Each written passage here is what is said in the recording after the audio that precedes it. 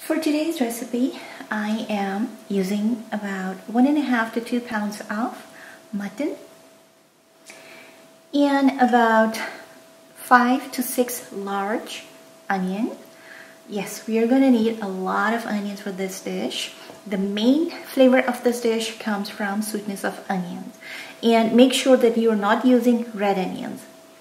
We need yellow or white onions for this recipe. We're also going to need about 7 to 8 dried red whole chilies, salt, and about 10 to 12 black peppercorns and regular cooking oil. I'm going to turn on my stove and I'm adding about 4 to 5 tablespoons of oil. I'm adding these dried peppercorn,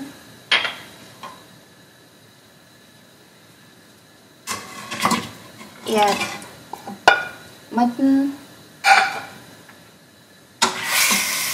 salt,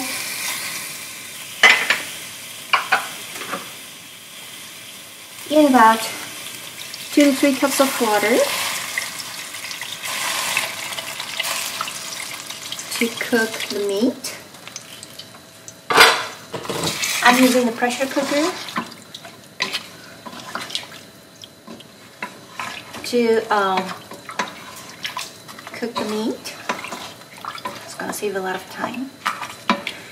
Alright, I'm going to cook this meat for about 18 to 20 minutes in pressure cooker. Otherwise it'll take you longer if you're not using pressure cooker.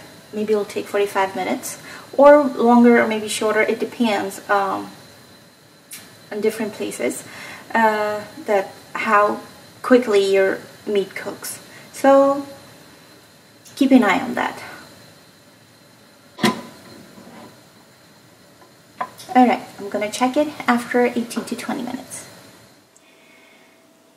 I have turned off the stove. Let's check on the meat. It should be done.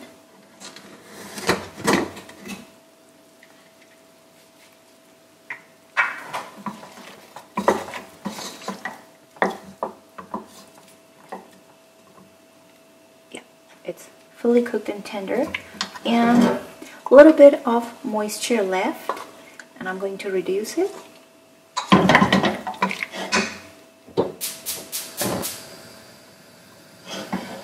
Keep your flame on high. Right, the meat is about 95% dry. Doesn't have a lot of moisture. Maybe 2 to 3 tablespoons left. Now I'm going to set it aside and I'm going to take another pot. Alright, now I am going to take another pot and I'm going to add about 1 cup of oil. I'm going to let it become hot. I have sliced those onions and now I'm going to add all of them at once in this pot.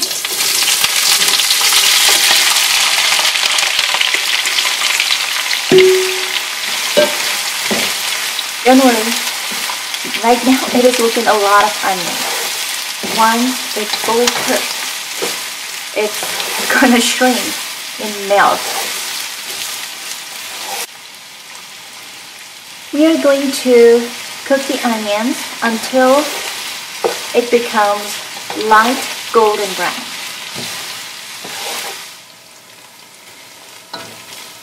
Can you see how the onion changed its color and it became like honey golden brown? So it is perfectly cooked.